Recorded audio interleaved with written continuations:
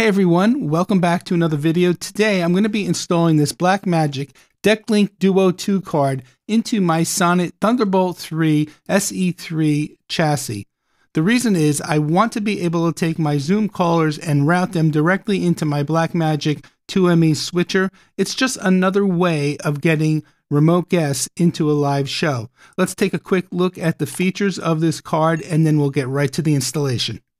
Okay, we're looking at the Blackmagic Decklink Duo card on the B&H website. Currently, at the time of this recording, it's selling for $495.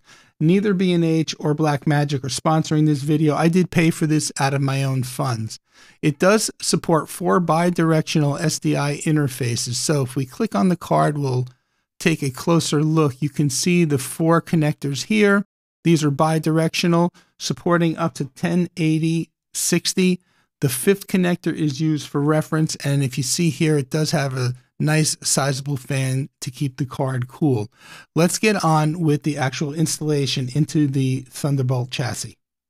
All right, so we're taking a look at the Sonnet Thunderbolt 3 enclosure. Again, this is a 3-bay enclosure. I'm flipping it upside down because we need to remove these 4 screws in order to get the cover off the chassis. Now that the 4 screws are off, just simply slide the cover off, just like that. And here you can see the inside of the actual chassis itself. Again, being a 3-bay enclosure, you have 1, 2, 3 PCIe card slots. And I already have a 10 gig networking card in there from when I was using this enclosure with my 2018 iMac. So we're going to install the Decklink Duo 2 card in one of these 2 available enclosures. For now, let's just move the enclosure off to the side like that. And let's get the Decklink Duo card. Now, I've already opened this box just to make sure everything was intact inside. So you do get the actual card itself. And then Blackmagic also gives you their welcome card, a few stickers, and their prompt to download DaVinci Resolve 18, their free editing software. So let's go ahead and get the card out of the box. It does come in protective plastic.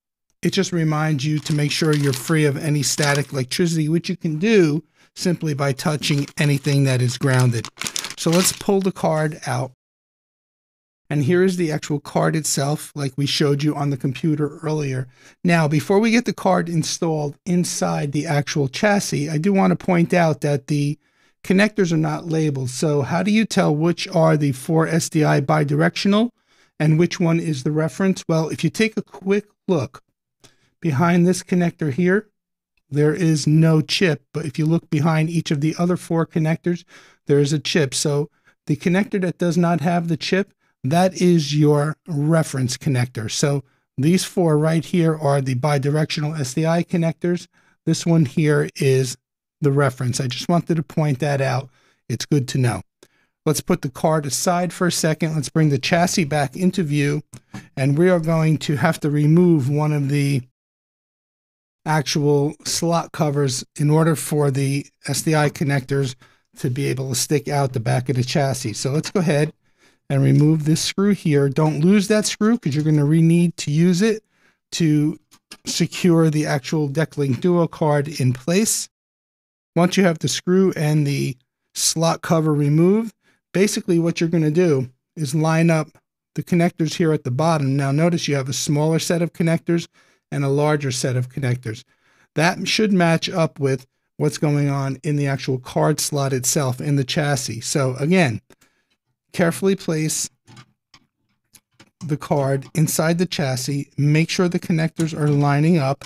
Before I go any further, I'll show you here that I have them lined up with the card slot. Once they're lined up, it's just a simple question of pressing firmly and evenly until it kind of snaps in place. Just like that.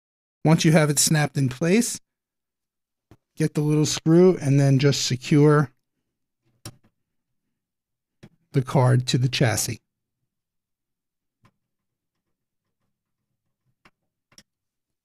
And that's all there is to it. Now it's time to reinstall the cover.